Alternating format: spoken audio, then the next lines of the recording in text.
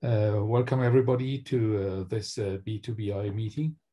And today we have a speaker, Michael Karcher, who will talk about a current and also project, which he will introduce regarding the North Atlantic. And he will also give us some words and some ideas about a past project which put the function of the entire North Atlantic into the focus. And by this, I give the word to Michael, please.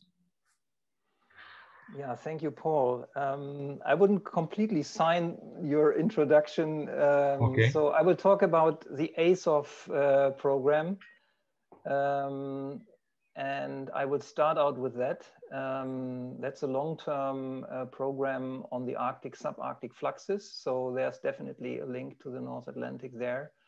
And the second talk will be about a new EU program, which I'm leading, which will start next month, called Arctic Passion. And yeah, I will give you a flavor of that. In both cases, please don't expect results to be shown. It is more to give you an idea what these programs are about. In one case, what is the, let's say, philosophy behind ASOF and what we are doing. And then for the Arctic Passion program, it's what's lying ahead. So I will give it a go with sharing the screen. And let me know if there's any problem.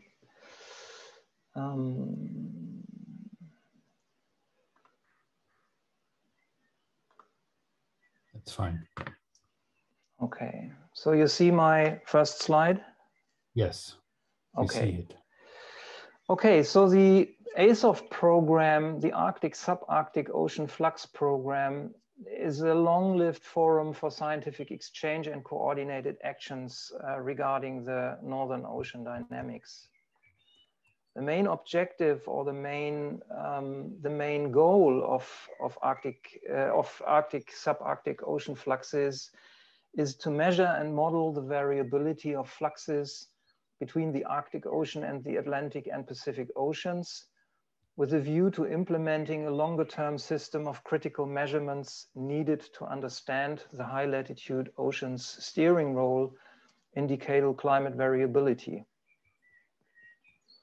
ASOF has been existing since 2 decades and was initiated and inspired by the late Bob Dixon and his now so obvious, but at that time so necessary and urgent idea to look beyond a single spot of a measurement, but look at the big picture, to get the interaction of the different basins, the entire system. And of course, this was going back to his own research and understanding of the large scale connections on the Northern Hemisphere, his work on the NAO and his work on the Great Salinity Anomaly and so forth.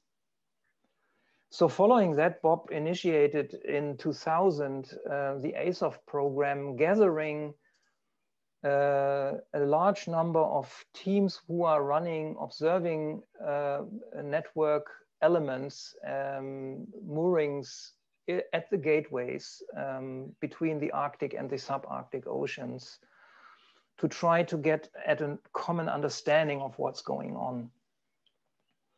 At that time, many of those observing programs were not very, they didn't exist very long. And ASOF, in fact, due to Bob's initiative and the carry-on activity of a lot of other people, has been able to support the application for research programs which were able to fund a lot of those mooring gateways for 2 decades now, and in some cases a little bit longer.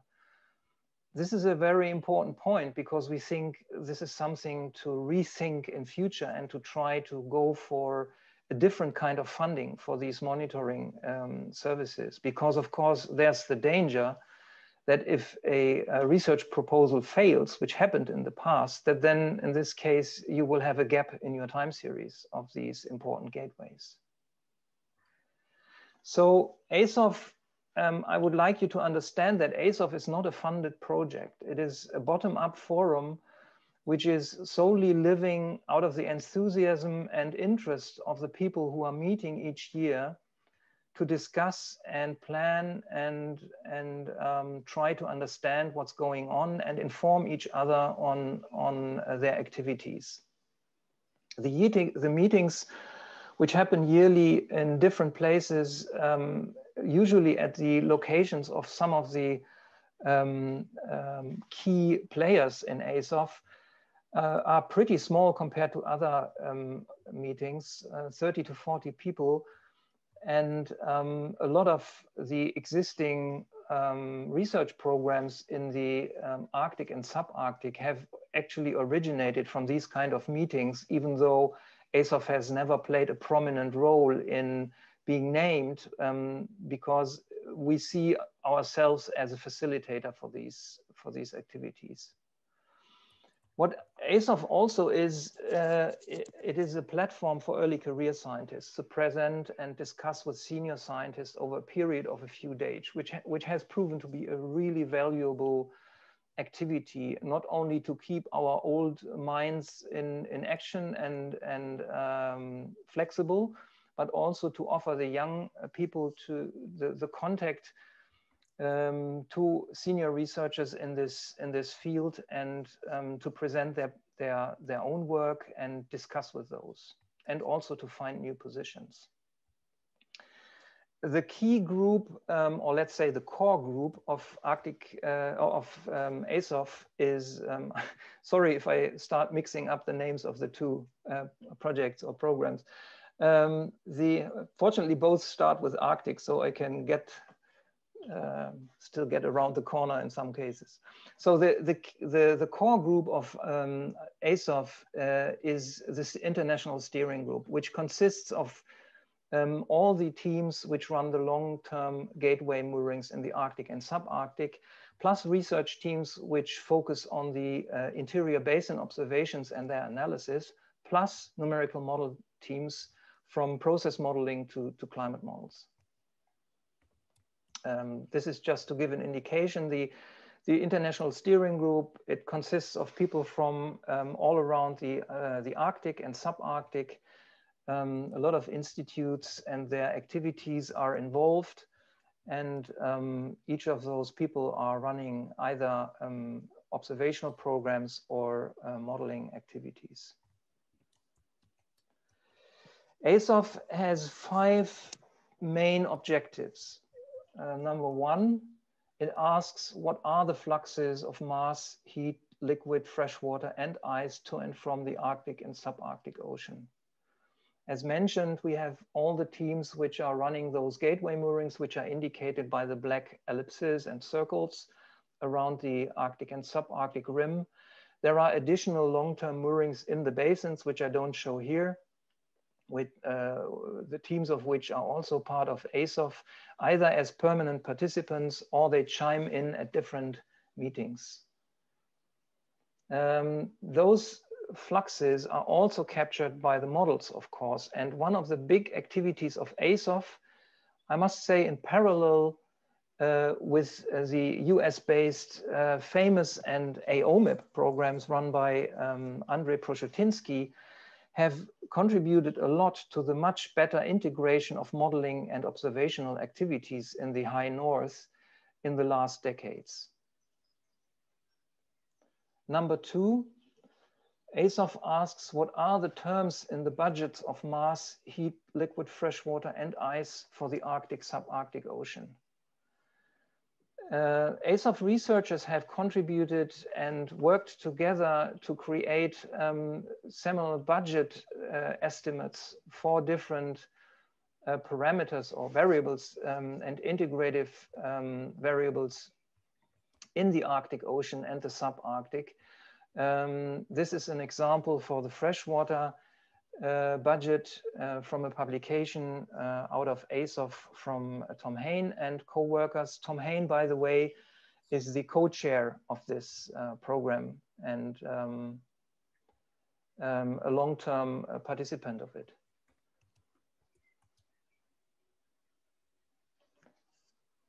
One more example regarding to the budgets. This is a work from Tsubuushi et al. Combining all the available mooring observations from all the gateways around the Arctic, combining them in cases of gaps, which inevitably are existent, with modeling experiments, and trying to come up based on an inverse modeling concept with a flux budget across the Arctic Ocean, which is consistent. These are the kind of activities which really are based on the combined experience and data sets of all the groups in Arctic, in ASOF. Number 3, the topic of change. How are the fluxes and budgets changing with time? ASOF is tracking, monitoring the changes which occur, not only at the gateways, but also in the basins, with the help of research teams which work there. For example, regarding the freshwater content in the Central Arctic and how it may compare and interact with the subpolar North Atlantic.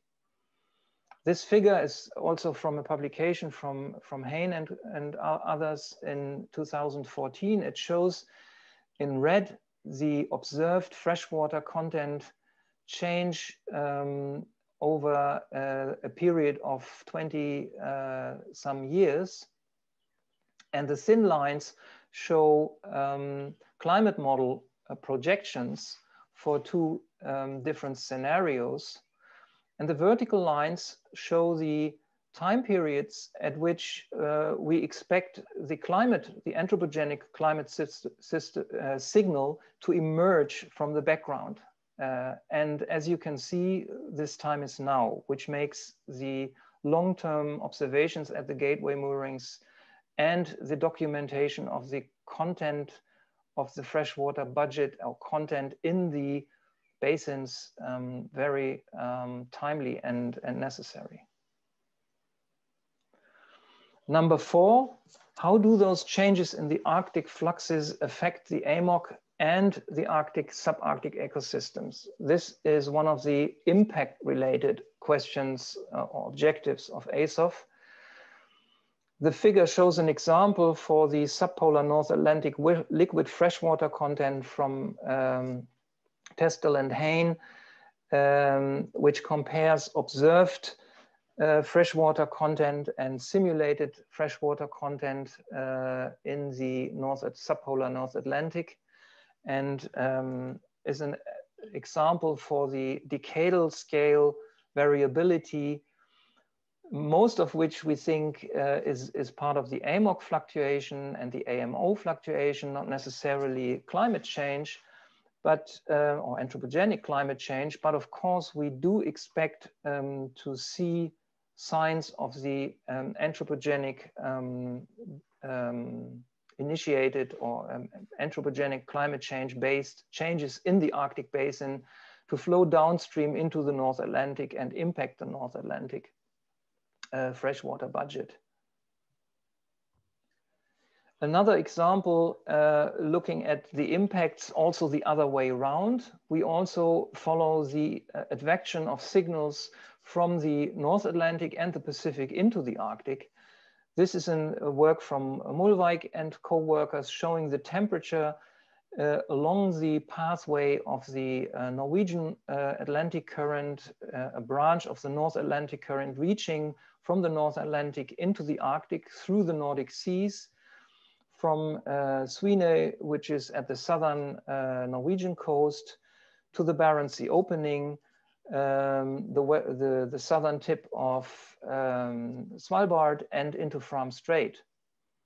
The magenta line shows the observations, and the thick black line and also the bars show some model comparison. We can see the long-term changes, the trends, and also the fluctuations. And ASOF is trying to understand what are the causes and what are the consequences, what are the impacts of those, in this case, in the Arctic and the Barents Sea.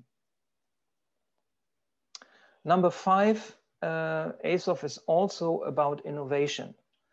About innovation in the instruments which are used in the Arctic to monitor the changes and the state of the Arctic.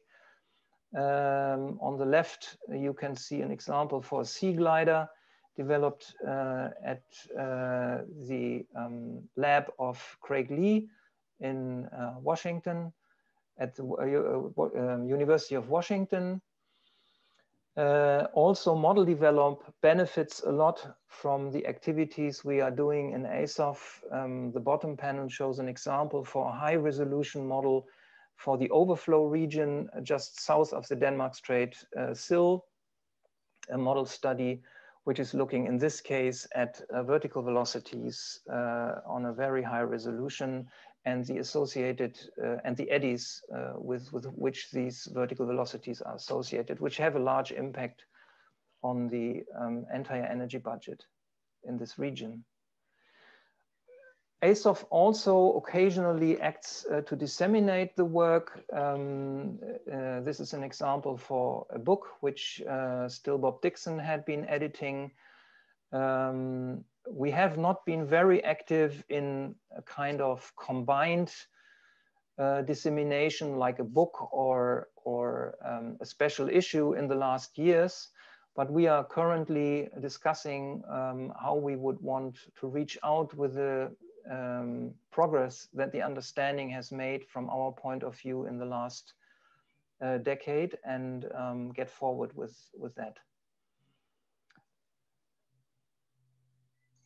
So from our understanding, ASOF is a kind of unique program in the understanding the dynamics of the high northern ice ocean atmosphere system with a focus on the oceans. It is unique in terms of geographical coverage and longevity. It also encompasses all the nations which are active in this field. It is an open forum with a clear scientific focus, which makes it really a very fruitful forum for these activities. Because people are joining in one group for the period of 2.5 days each year to discuss things, and nobody is running away to other sessions or parallel meetings. The next ASOF meetings, just for your interest, we plan an online meeting in October. Please visit the website if you are interested to be part of the newsletter or the email list to register. We hope that we will be able to meet in person again in Iceland at the Institute in Hafnarfjörður in the new premises in May by invitation from that institute, and look forward to meet again after 2 years of pause. So that's it about ASOF. By the way, the CLIC and AVI logo on the top appear because we are very fortunate to get some support from CLIC each year to fund the travel costs for early career scientists, a few of them, to visit our meeting. And AVI is supporting us a little bit with administrative support by a secretariat, which helps us. So that's it about ASOF, and I'm happy to take any question or comment. Yes, the floor is open for question, please. I have a question, Michael. Nice to see you. Hi, Paul. Hi, how are you? Fine. Your focus on air, water, ice, atmosphere, and the observation of meltwater change that fits your models in this region. An observation, the word water doesn't occur once in the Paris Accord. And the water in its liquid, solid, and gas phases is the primary driver of the climate system. So given your observations in the North Atlantic, how could you see integrating water into the dialogues about climate in terms of responses or actions that would need to be taken by humankind on a planetary scale? Well, I mean, I take it for granted that you have read the Paris Agreement more often and much more intense than me. So I believe you that water may not appear. It is my impression, though, that given the funding calls, at least in the European Commission, also the programs, the national programs we see, and activities like the Ocean Decade are a sign that the water and the oceans are seen as a key element of this entire system, and I would say they are represented. Of course, we always would want them to appear more in terms of long-term funding for activities, and that may be a critical point. So do we have the right, when it comes to scientific observations, do we have the right kind of funding systems for long-term observations in place or not? So the question is more, so research is a component, but the translation of that research into actions where decisions are made, either governance decisions or built infrastructure decisions, is the question in a sense. So you've got research observations looking robustly at air sea ice interactions in terms of human response to climate at the level of dialogue that we experienced in the media, for example, with regard to the Paris Accord and the subsequent one coming up. The word water in the previous accord didn't occur at all. Carbon dioxide did, but water is a larger radiative forcer by volume and spectra response. So there is a missing element in these global dialogues about a primary driver of the climate system. So in a sense, the challenge is to anchor the discussion effectively with how the climate system operates, not just the human component of it. And so it's a question of integration. And so I'm pushing in this sense to ask you to think about how these observations, these research observations, fit into the larger dialogue that turns into decision-making on the part of governments. The research will benefit as a consequence in terms of support, because the policy community will understand the relevance that they have to extract from the research. But somehow the component, the reality of the climate system is missing in the current dialogues. Okay. Yeah, point taken. I mean, ASOF is coming out of let's say, a corner of just looking at the scientific understanding of the system and not so much reaching out to the policy level. But I take this point, and of course, this is relevant. How are we communicating our research to the governance level? And some of that will hopefully, at least when it comes to the Arctic, not the North Atlantic in our case, but when it comes to the Arctic, part of that will be a key activity in our coming program, Arctic Passion. And yeah, maybe I can, if there are no more questions, I would move on to Arctic Passion, but I'm still open for any question, of course. There is a question of Catherine Luderstadt. Yes, thank you. So you mentioned funding. So I had a couple questions on that. You know, who now funds these long-term moorings? Are these already internationally funded? Are there mechanisms that exist? And also kind of a second part is, are there specific hotspots of change where there are no moorings that, really there need to be these long-term moorings installed in order to detect changes of fresh water and, changes of state? Yeah. Yeah, thanks a lot. Very good questions also. So first of all these moorings are not funded by coordinated efforts yet. This is one of the things which we hope that will emerge in the future at some point. But so far, these are all either national funding programs, like for example, the Davis Strait program is funded by NSF. The Bering Strait program from Rebecca Woodgate is funded by NSF. Then you have national programs in other regions, like the Canadian programs funding the through flow through the Canadian archipelago. You have national and European funding on the European side. Some are internationally funded by EU programs or have been funded, but it is always a struggle because, as you know, these research programs typically run 3 years or so.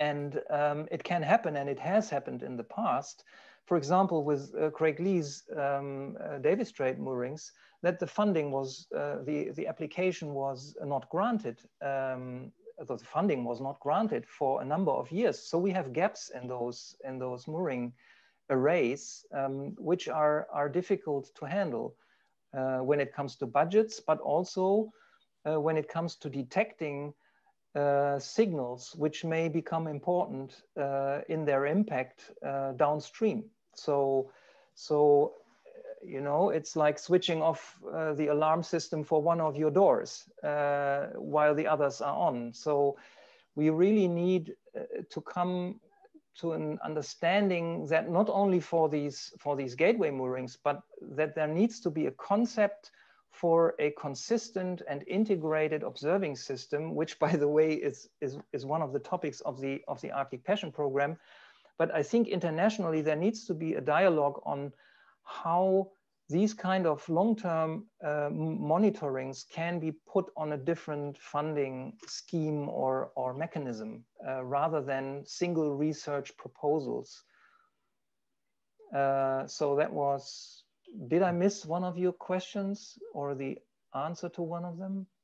I think I just also asked if there are specific hotspots of change you are noticing. Yeah, well, I mean, we can clearly say that Denmark Strait outflow, surface outflow, is a big gap in our mooring and long-term monitoring sets. We do have okay observation of the overflow through Denmark Strait, and with some confidence also the overflows between Iceland and Scotland, including the Faro Bank channel. But the surface outflow through Denmark Strait, partly due to the difficulties, the technical difficulties in this region, has not been documented very well. Another problem may be the fact that while we do have quite good observations of the Barents Sea inflow at the Barents Sea opening by Norway, it is a key question for the entire Arctic climate system, what happens with this water on its path downstream through the Barents Sea and into the Kara Sea, and then into the Central Arctic. But this crosses the Russian area, and there it is extremely difficult, as most of you know, to get data, to get expeditions, and let alone long-term moorings in these regions. So that is another big gap in understanding the system and documenting it.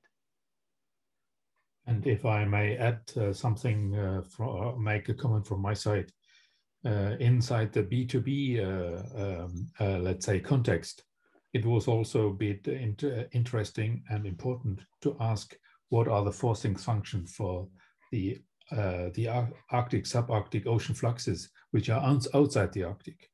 And therefore, where we may have to integrate very much of the North Atlantic.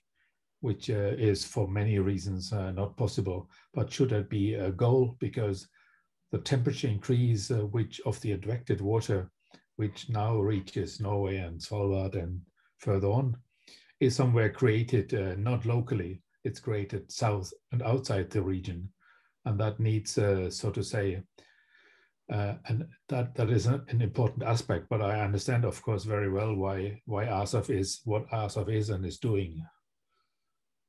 Yeah, but I fully agree with you. I mean, it's no question that the connection to what happens in the northern North Atlantic is a key issue in both ways.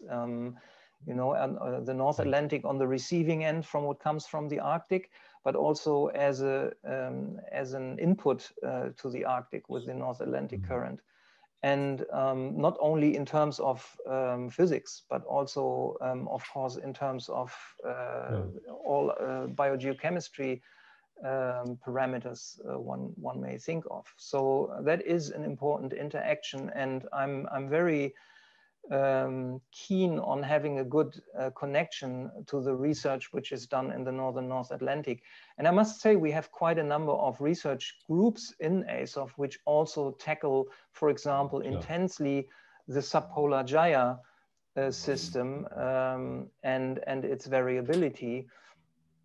But of course, I mean, it goes down further south also. So the subpolar gyre, of course, then is connected to the current system further south, and then everything is, let's say, under the same sky. So we do have the atmospheric forcing, which is of course impacting also on the large scale, much beyond just one ocean basin. That's for sure. Let me just add one comment before you give you the word to describe passion. There is, for understandable reasons, a lot of research done in the Arctic, and I'm one of those many who work in the Arctic. But the Arctic is a place where the signals are very strong, and therefore very much emphasis is given to the Arctic now. That has not always been the case, but that may suffer from a little wider context to understand the Arctic as part of the Northern Hemisphere, for example. Yes. And and I say that because among those which follow us and are interesting, there is many people working in the high north, and much less people working in the deep south. And we need to work or have an understanding on the balance in the entire B2B initiative. Yes. I look at my watch and we are now 10 minutes past 5 my time, and I give you the word now to present on your new and ongoing project passion, please. Yeah, thanks a lot. And I can only support what you just said about the importance of the southern regions, which is a different topic for a different time. But it would be interesting to know also when it comes to the very far south in terms of the North Atlantic, touching Africa, for example, what is the connections to local researchers there? How much has that been sought so far? But that's a different topic. But okay. We will one of the speakers for the seminars in the autumn will come from Tenerife and Cape Verde and that part of the ocean. So okay. We will try to put point to that. Yeah, that's good. Okay, I'm just trying to put away your. Okay, good. So Arctic passion. I start with a citation from a paper which Sandy Starkweather, the chair of the SAON program, the Sustainable Arctic Observing Network program, has written as part of the Roadmap for Arctic Observing and Data Systems initiative recently. The lack of consistent and holistic mechanisms to assess observing system priorities and link independently funded efforts across the Arctic can be viewed as a systematic shortcoming that has hindered adaptation strategies and limited funding responses for an expanded and improved observing system.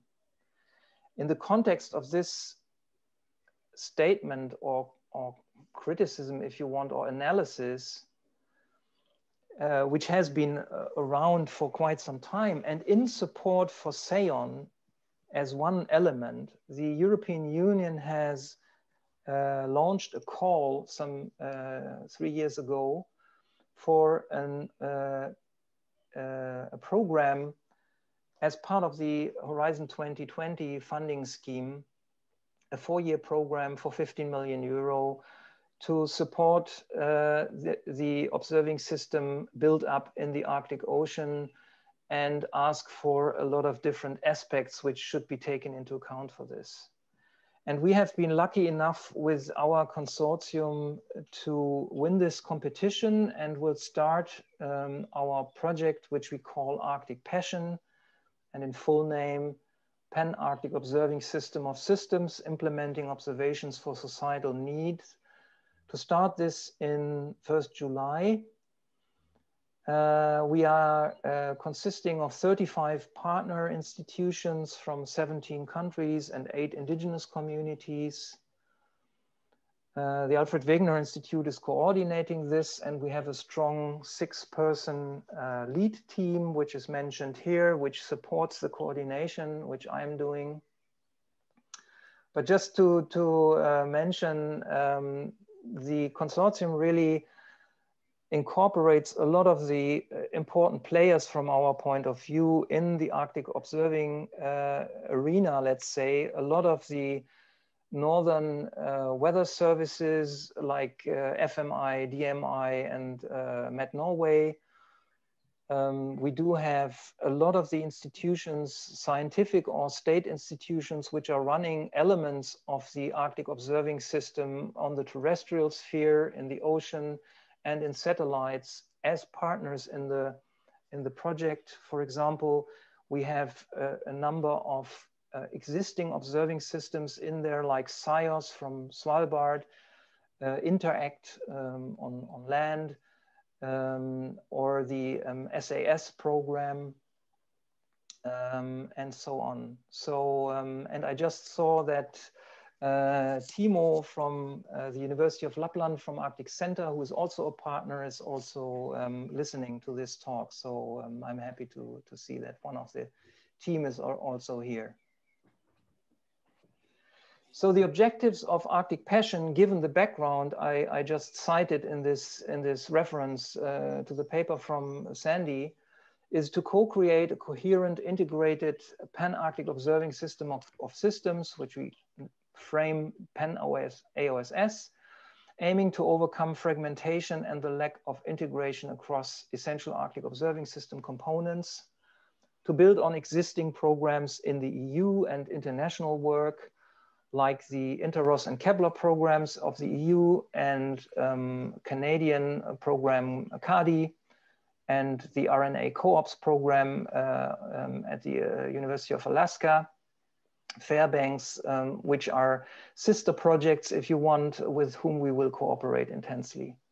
And also collaborate, of course, with the Arctic Council and its working group, SEON, and other international organizations on this issue. It is important for us to understand and address the urgent needs of the people living in the Arctic, and with respect to the relevance also for European and global society. We but one very important element is a meaningful collaboration with Arctic communities and indigenous peoples and indigenous organizations. And our goal to include indigenous knowledge and local knowledge into a better understanding and monitoring of the Arctic. One of the tasks we have been asked to do, and a number of our activities actually go back to the expected impacts required by the European Union, is to better coordinate and enhance Arctic-centered Earth observation capacity and capability. We will discuss the shared Arctic variables definition and contribute to finding those and defining those. We will initiate a number of services which will be user driven, and I will give a few examples later on. We will work on data interoperability to improve that, and hopefully we'll be able to empower private sector policymakers and civil society with important tools to better observe and understand. And we will support, as mentioned, SAON.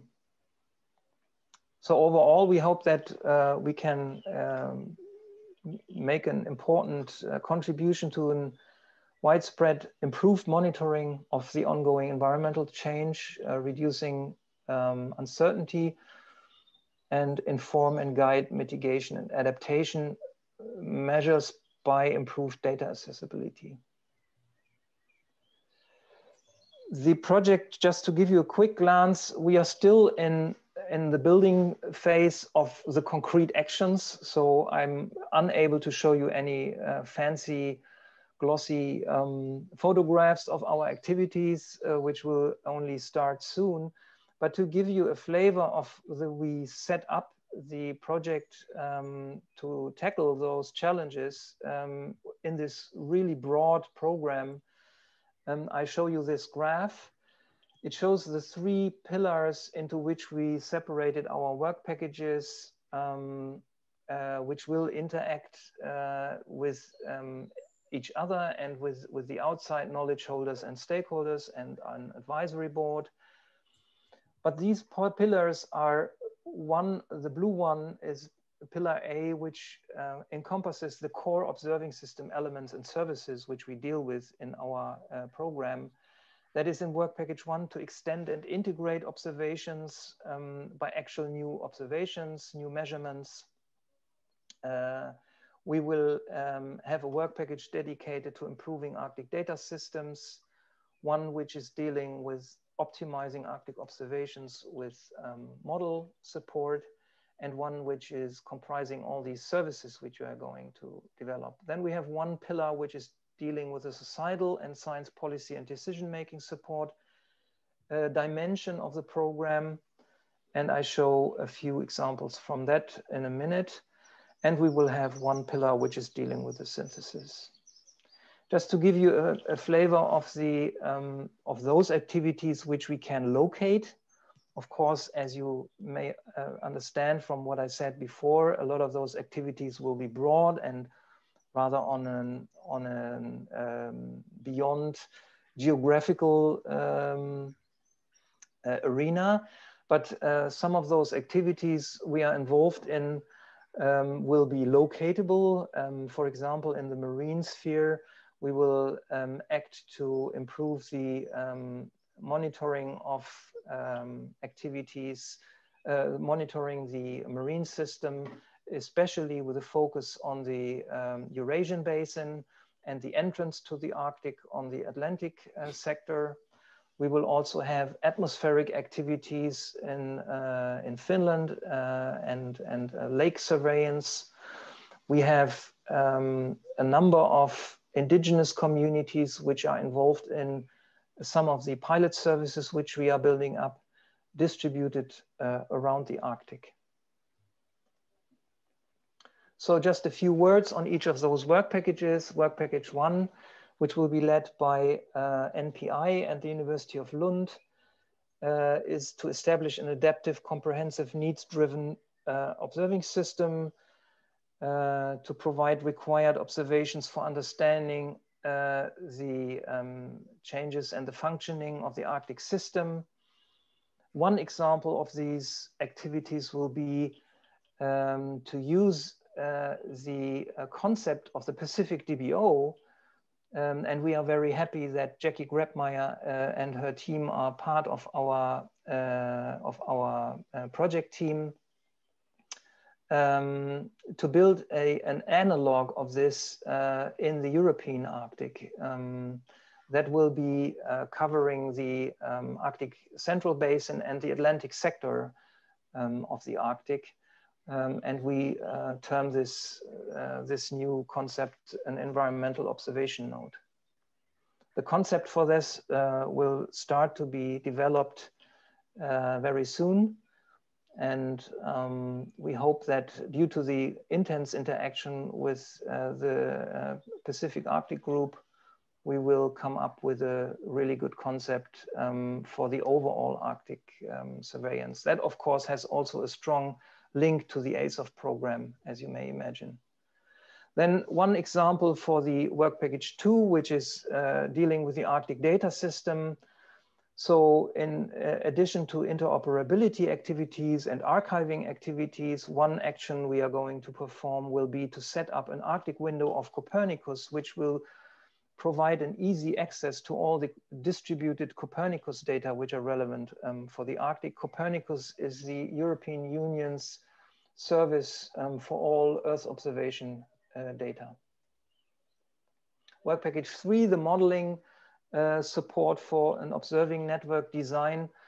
One example of this is using quantitative network design to make observations cost efficient, and find the best places and the best setup for those observing campaigns. There will be an interaction also with the Alaskan RNA co-ops program, where there is an American, a US group dealing with these questions as well. Work package 4, as I said, encompasses all the pilot services which we are going to set up. There are 8 of them. And just going through them very quickly. So one is dealing with an event database of community-based monitoring using oral histories of indigenous and local knowledge. This is a very exciting project, something which has not been done so far. We will gather together with those indigenous communities, the 8 ones I mentioned, the history of events which they observed and memorize in their regions, and try to intercompare them with more Western style scientific observations. So that's a very exciting new service we are going to build up together with the indigenous communities. Then there will be one pilot service which will deal with an improved permafrost monitoring service. One will be another web-based platform for getting access to distributed Arctic data, in particular for research, but also policy support. So there will be digested data in a way, not raw data. One service will deal with an improved integrated fire risk management service for wildfires. There will be one service dealing with local atmospheric pollutant forecast improvement, one with dealing with improved safety for shipping in polar seas, and one which is dealing with noise pollution in Greenlandic waters and the impact on marine living resources there. That's also a work co-created with indigenous communities, local communities in Kanak. And then we will have one Finnish-based lake ice service for climate change and safety issues.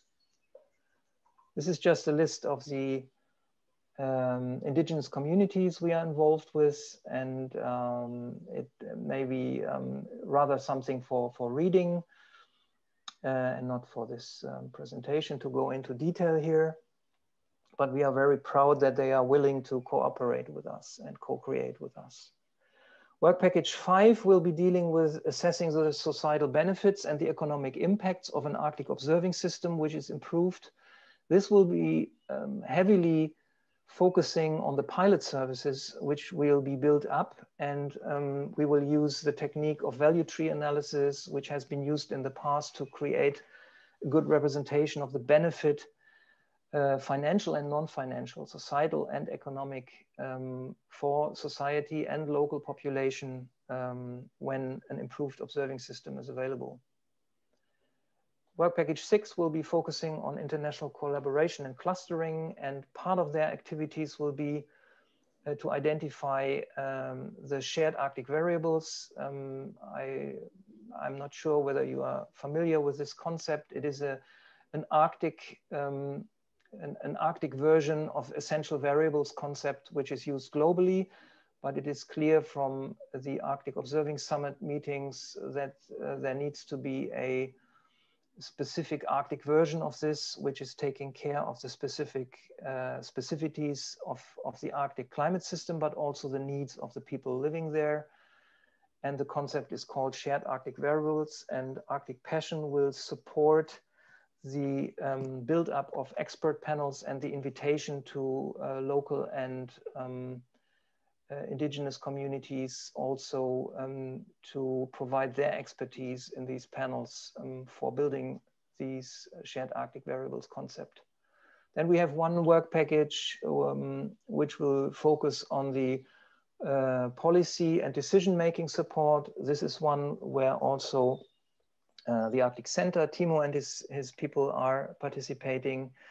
One of the activities, for example, will be two-way dialogues and consultation meetings with relevant policy and decision makers from the local to the regional and international level. Then we have work package 8, which is a synthesis work package, and work package 9 will be dealing with outreach and dialogue activities with the public. It will also provide information in major local and indigenous languages. So this is a detailing of the Copernicus action, but this is not something which is relevant for this talk. So I stop here, and I'm happy to take questions if you want. So maybe I stop sharing. Paul, you are talking and we don't hear you. Pardon me? I see to Paul Wassman. He was moving his mouth, but we didn't hear him. Ah. He's muted. I was afraid you couldn't hear me. Well, I heard you.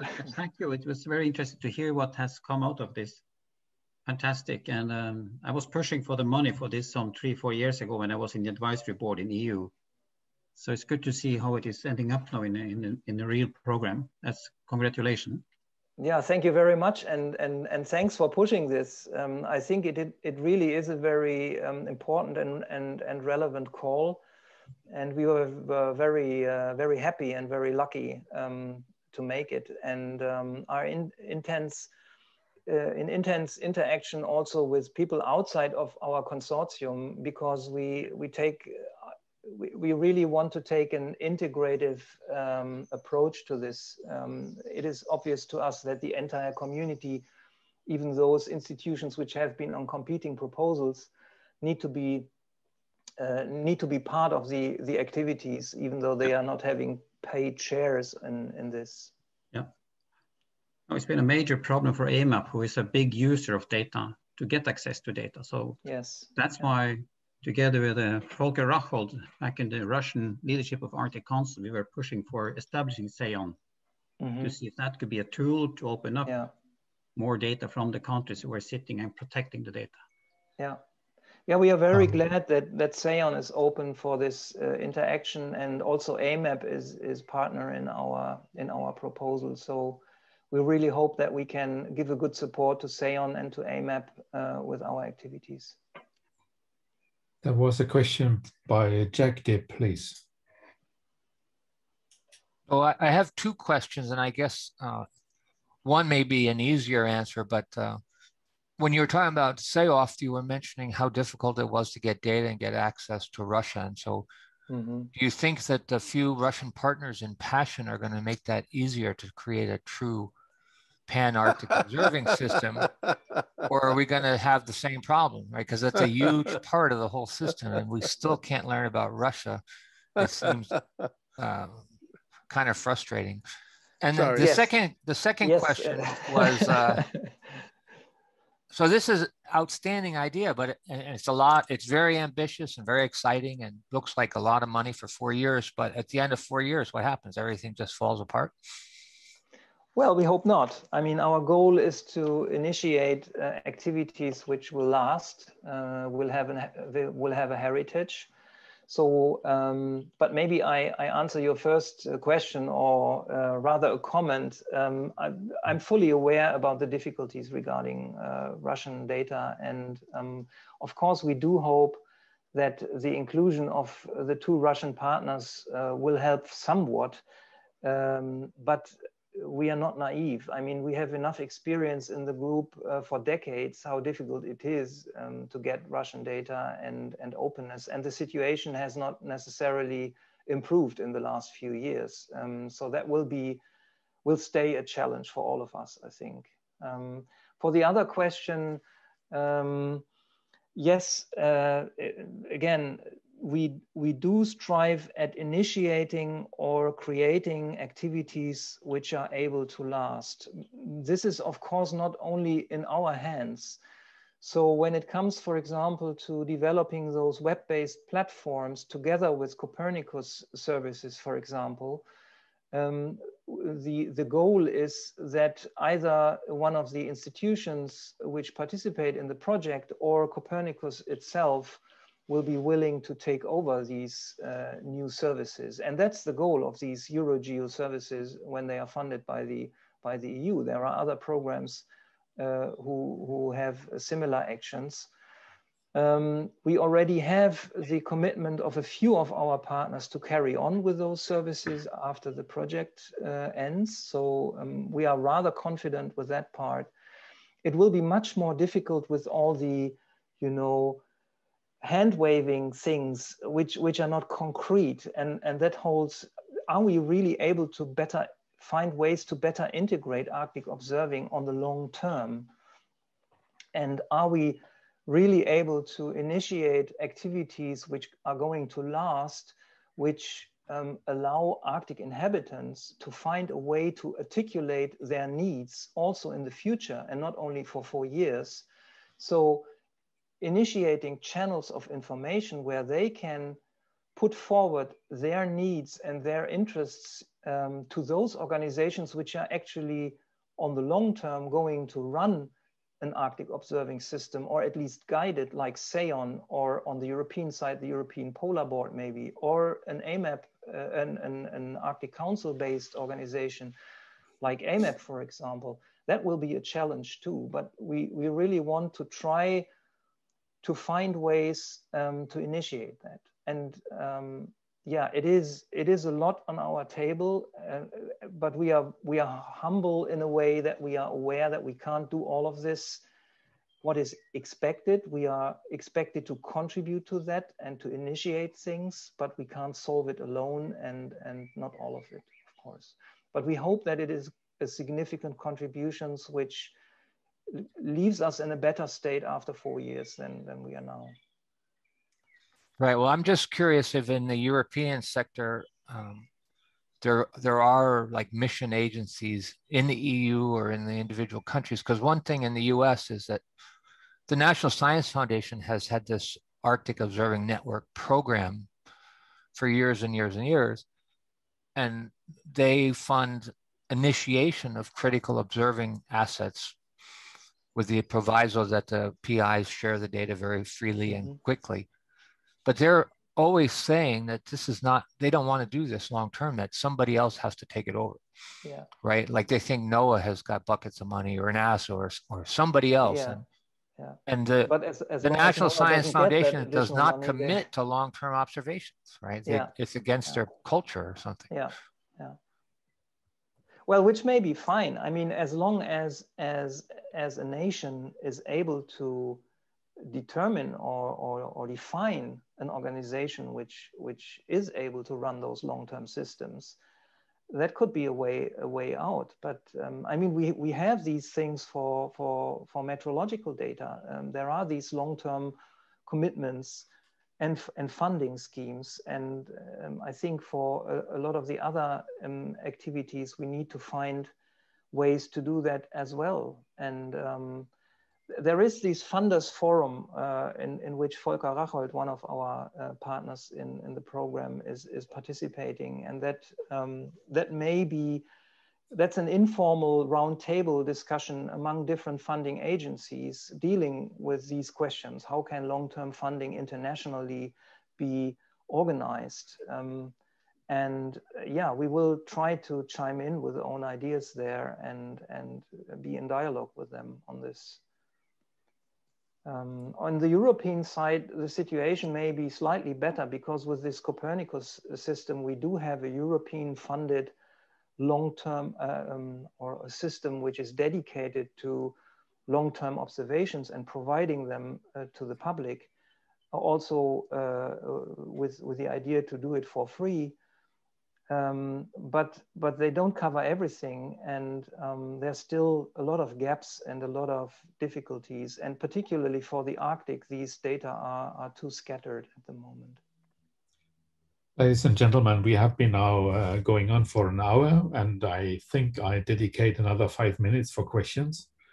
And then I have a short announcement, and then we close that this very interesting session. So any more questions to Michael Karcher? I have one comment. You have the process going on with the Arctic Science Ministerials meeting every second year. Mm-hmm. And how can you interfere with that? I just learned that the third meeting didn't discuss at all the hurdles that are blocking accessibility to data and geographical areas.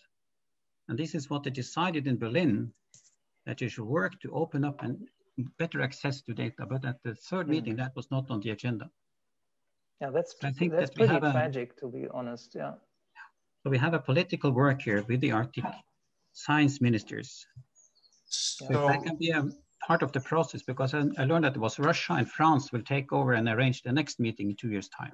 Lars, Otto,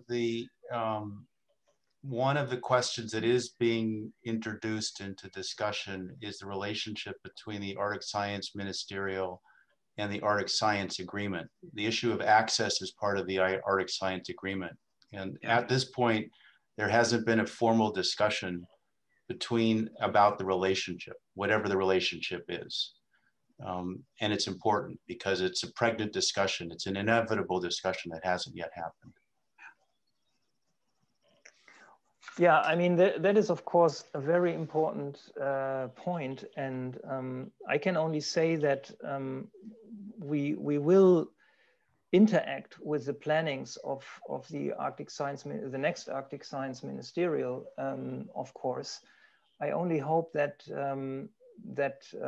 these kind of issues will be taken up. I mean, it could end good or bad that Russia is now having the leading role. Maybe it initiates some activity on their side to open up their valuable data sources. I don't know. I don't know what's your view on this. I have an announcement along those lines. MGIMO University in Moscow has created a science diplomacy center and invited me to direct it. I'll be going to Russia next week. And so some of these discussions about the Russian chairmanship will be involved specifically in relation to MGIMO. Okay, yeah, interesting. Keep us updated, please. Yeah, otherwise in my field, for example, in marine biology, there are some strong members of the academicians which have the position that their science should not be spread to international partners, which puts the marine ecology side, what I know, into dire straits. There is about 10 years of cruises to Siberia, which I know about, with research vessels which have maybe 60, 70, 80 scientists on board, and you hardly see any of the data there. And they just can decide that because they say, well, our data and knowledge is national property and we are not sharing it. So somehow an initiative from the government or from above must come to open that, let's say, treasure case or whatever you call it. Mm. Anyhow, any more comments and questions before I come to an end? Paul, I have a question for you. along those lines, I will have convening capacity in Russia. And if there is a question about access to data, it presumably would be an appropriate discussion to have in one of those meetings. So I would welcome your thoughts and those from others as to challenges that are seen in terms of Russia. I will serve as a bridge to the best of my ability, but there is an opportunity. That sounds very promising and nice. I will happily do that. I have been, in my case, a bit reluctant to make such connections, because the persons who would make that connections come under the political pressure of the leadership. So you're not even ask people to contribute, because you know that they will have to take the science consequences of opening up. So it's a tricky situation. But I can tell you what I know and what I think the problem is. That would be great. Transparency is important. Yeah. One strategy you can use that we used in AMAP, that is another country that was difficult to get data out of, that was US. It was nearly impossible to get any data related to radioactivity out of US. They were only interested in see what we could get out of Russia on the radioactivity. So it was a one-way traffic. So if you open a discussion with the Russia, we have two problems here, and that is the US and Russia we're working with to open up. Then they may follow you, because they like that strategy when I had the meeting. It's not only you. We have some other ones too they are working with. Lars Otto, your experience is superb in terms of this arena. I would welcome your guidance. Yeah, radioactivity is a more touchy business than plankton in the Arctic Ocean. So so the plankton data you get out of the US, but not the radioactivity. I understand that. Yeah. Well, thank you very much. We have come now to the end of this presentation and this B2B discussion.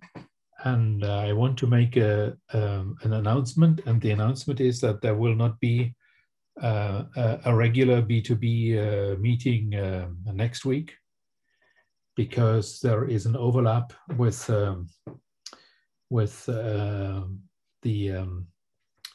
I have to find that. There is those who are interested in the final Arctic Science Ministerial webinar. Then that will take place on Wednesday, also in 1 week, at 13 hours UTC. And because some of us probably will join and listen to that, there will be no regular weekly B2B meeting.